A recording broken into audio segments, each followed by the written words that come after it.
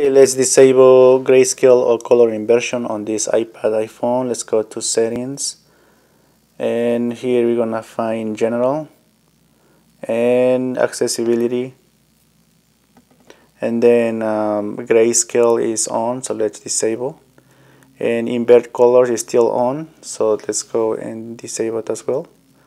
And now this is how to exit these issues, or just want to, if you want to turn on grayscale or invert colors in case that you are on a place or like movie theater or something, just turn on the invert colors, so that will lower the brightness of your screen. Okay.